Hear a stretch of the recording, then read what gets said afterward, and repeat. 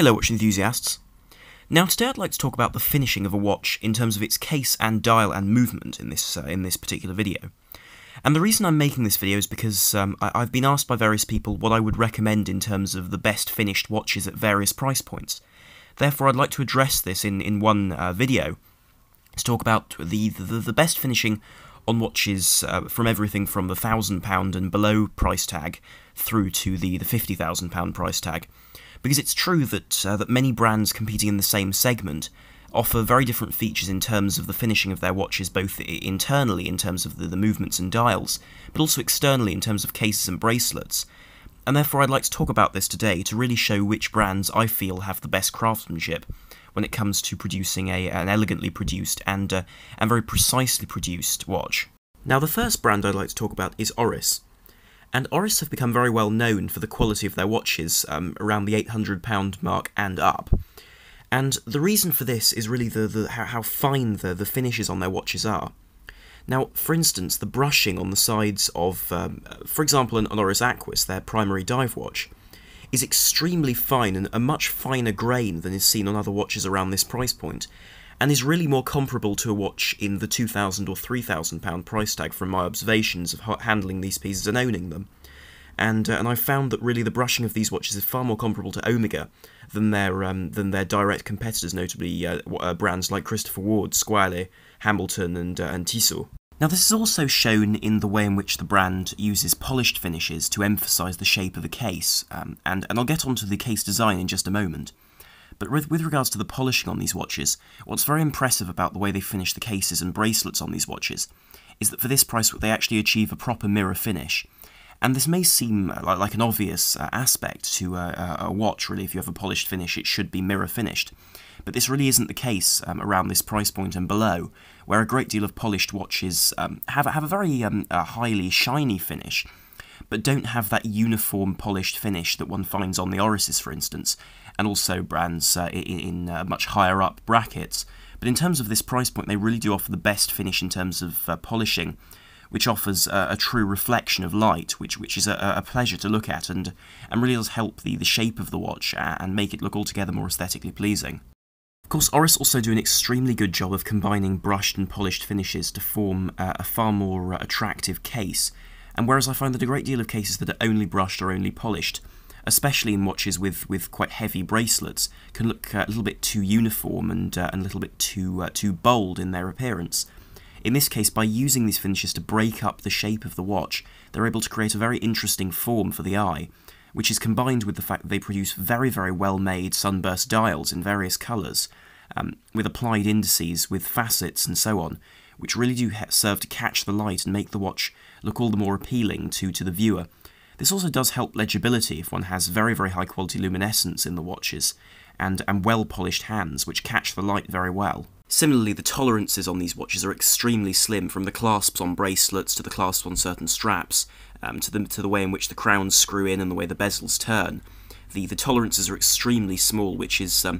abnormal, I feel, for this price point, apart from certain brands like Zinn or Damasco, for instance, that don't have the same aesthetic quality as these watches, but do have the same quality of finish.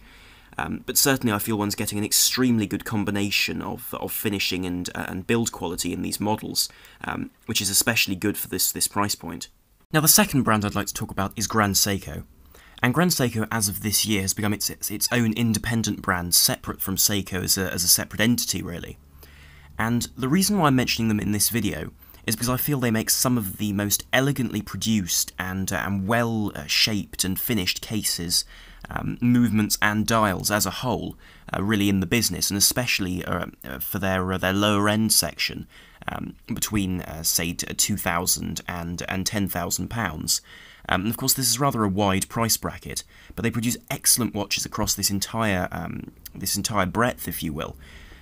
with the same quality of finishing and case design. Throughout its history, Grand Seiko has really always put an emphasis on very complex case designs with many facets and very aggressive beveling and polishing, combined with with a great deal of slim and in some ways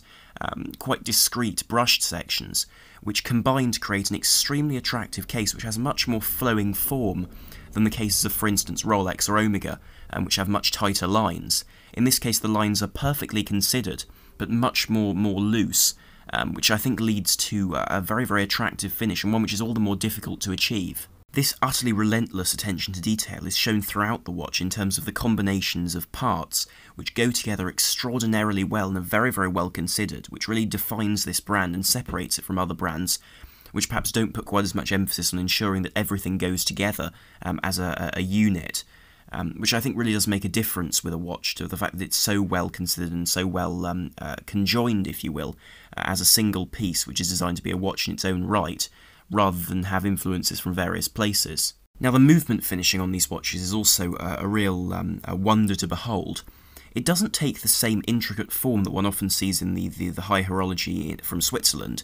or Germany, where really there's a great deal of decoration on every part. But here, rather, every part is finished with the utmost attention to detail and care to form bevels around the bridges within the movements and finish the rotors in a matching manner. As well as really showcasing their technology, notably spring drive, which is one of my personal favourite technologies in the watch industry, whereby rather than having a standard escapement with an oscillating balance wheel, you have a magnetic brake, an electromagnetic brake, if you will, which slows the release of energy of the spring and therefore allows a small electric motor, as a result of the effect of a current being made by a movement passing through a magnetic field, allows a small motor to be driven to turn the hands with no shuddering at all that one would normally see in a mechanical movement. And it's all this technology that is combined to produce a watch which is really extremely well considered, especially for this price point. Of course, Grand Seiko dials have also become extremely well known for their very intricate finishing in various interesting colours, and also for their various levels, which truly do produce a wonderful finish to the dial. And of course, famous models like the Snowflake spring drive models have gained a great deal of popularity as a result of their beautifully finished dials and different facets, which often seem, in a sense, utilitarian while also being luxurious, which is a very difficult combination to hit off when you're making a luxury sports watch. However, if it's dial finishing that one's looking for from the 5,000 and onwards price point, I would say Jaeger-LeCoultre is really the company to go to. Now, Jaeger-LeCoultre are a brand with an incredible history producing movements for Patek Philippe, Vacheron Constantin, and Audemars Piguet. They produce movements for all three of the Holy Trinity, which is something that can't be said for most brands.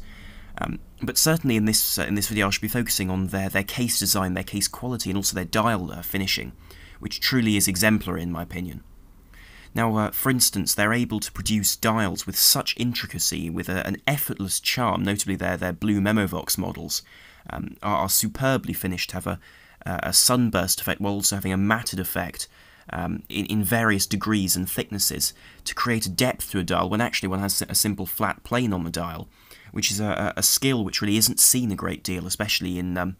watches around this price point, where really one would have to reach higher to find watches around this sort of quality and focused on producing dials of such a beautiful nature. Now, one detail to their dials which is more apparent on their chronographs is they're able, by using particular fonts and particular dial layouts, to create a dial which should appear cluttered, but to the eye actually appears very clean and very well considered and well designed to offer a high legibility, also offering all the elegance one would expect from an old brand of this nature. In terms of cases, the brand really do take simplicity to heart, as they produce watches with a combination of brushed and polished finishes, with bevels and all the details that one would expect from a watch of this price,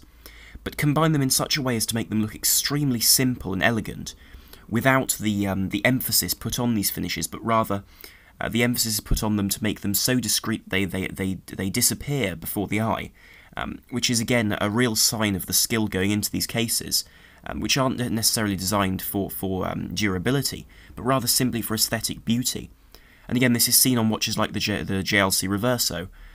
with its very elegant strakes going across it, which are very difficult to make in that sort of precision and accuracy, but really do lend to a far more attractive watch once added. Now, the next brand is Audemars Piguet, and this is a brand which is often talked about due to their Royal Oak, which has become a real design classic as a result of its design by Gerald Genta in the 1970s, released in the 1972 Baselworld. But really it's the finishing of these watches that I'd like to talk about, because I do feel that they make the best finished cases and bracelets in the industry, full stop. Now, of course, this is my opinion, but I do feel that the uniform nature of their finishing really does exceed that of other watches made, especially in the area. And in fact, in my opinion, even overleaps the quality of finishing of brands like Patek Philippe, who tend to focus primarily on polished surfaces, which are extremely well done, but the quality here really is superb. And I can understand why they're able to do this, and the reason for this is that the Royal Oak, for instance, in steel, comes in at well over £10,000, and this is a substantial increase and large margin above other steel sports watches, or sport/dress watches in this case. And as a result, they're able to focus a great deal more of their money on the finishing of the watch, as opposed to simply producing the watch. So in that respect, they really do produce some incredible pieces. And for example, the brushing on these models I do find to be utterly exemplary. Because, for instance, their bracelets, on the sides of the links of their bracelets, originally there are rods pushed through, obviously, to hold the bracelet together. But these are spot welded and then rebrushed, so that there is no mark of the fact that the links are not solid pieces, which is an attention to detail which really isn't seen elsewhere. Now, furthermore, the edges on these watches are extremely crisp, and among the most crisp in the watch industry. And this is all the more impressive when one finds out that the cases are hand-finished in terms of the finishing on their surface. This is all done by hand, so it does show the craftsmanship going into these watches. And this is best shown on the bezels, for instance, of the Royal Oak, where one has these extremely well-designed bezels with very, very clear definition, which simply can't be seen, and is actually proven to be so difficult to reproduce by the fact that when a great deal of people try to refinish them as a result of scratches, they end up actually removing the original shape. And this really is a testament to what a delicate and discreet process that these watches go through to create these forms which are so clearly defined. Now, the movement finishing on these watches is also superb, where one sees the real craftsmanship that goes into these movements to make them slimmer and better finished. Of course, some of their movements are based on JLC calibers, notably the ones in their extra slim line. But nonetheless, they're extremely beautifully finished with Côte de Genève and perlage and various bevels cut into the bridges to soften off the shapes while keeping a crisp and defined finish. Similarly, the rotors on their automatic movements are extremely well crafted to really give the most attractive finish to the wearer. Similarly, the tapisserie dials seen on these watches are again extremely well finished to give a wonderful myriad of different colours, from blues to greys in different lights, which is again a sign of a really well-made dial, the fact that it catches light and really does play with it in this particular way. And of course, they're quite a playful brand in terms of trying new finishes with their cases and dials. Of course, a good example of that are the new frosted gold models, where small impacts are put into the gold by a sort of a chisel, if you will, which gives this very soft, frosted style of finish to the gold, which is utterly unique in the watch industry and really is a lovely thing to see. Now, the final brand I'd like to talk about is Breguet, who in my opinion produce some of the most wonderful cases in terms of the finishes that they achieve, notably the coin edge rolling of metal that they use to produce those wonderful edges to their circular cases, which isn't seen very often and is very difficult to produce with metals. And though they don't tend to feature a great deal of brushing, most of their cases are fully polished. This does really show the craftsmanship that goes into their gold and platinum cases. Similarly, the small details in their cases truly are a wonder to behold, with little details, such as the way the lugs curl over on a great deal of their dress models from their Classique line, as well as the fact that they have these very large domed crystals, which again are perfectly lined to follow the lines of the case and produce an altogether more aesthetically pleasing package. Which really is combined beautifully with the various other features they put in, including their complications and their dials, to create a watch which can either be extremely complex or very, very simple, but in both occasions extremely elegant. Now, similarly, Breguet are masterful with their dial creations, from their very simple porcelain Grand Feu dials produced and released at Baselworld this year, with very elegant dips into this enamel porcelain dial, which is of course the most simple of their dial designs, through to the extremely complex finished metal ones on their more ornate models, notably the Classique Chronométrie, for instance, again one of my favourites from the brand. Now really these dials are finished with a multitude of different finishes, everything from brushed finishes to hobnail style finishes to guilloché patterns, all to create a more attractive dial when the light hits it, and really does capture that that very traditional and simple aesthetic that Breguet tend to use, while also showing a refinement that really isn't seen very often.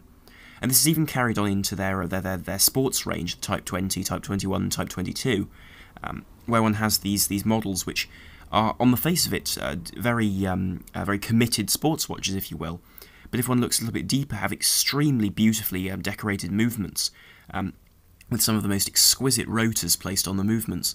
and also with some fantastic work on the dial to create different levels and create an altogether more interesting watch for this sort of price point. Of course, really on all Breguets, the view through the case back is always superb, with beveled edges, beautifully decorated movements, and also a very attractive labelling of the parts, which is an initiative which I feel is a very good idea. And it has been seen on various Omegas, but I must say here it really does work extremely well with the movement altogether, to give a really beautiful view of what exactly is going on behind the face of a watch. Anyway, I'll conclude the video here, but thank you very much for watching, and do please leave your comments down below as to what you thought of the video and of my choices of what I think are some of the best finished watches in the watch industry. And do leave your views down below as to what you would have perhaps have included, because I really am always interested to hear your opinion on these subjects. So thank you very much for watching. If you did enjoy the video, then please do like, share and subscribe to help the channel and to enjoy more content in future. This is Arm on the Watch Guy, over and out.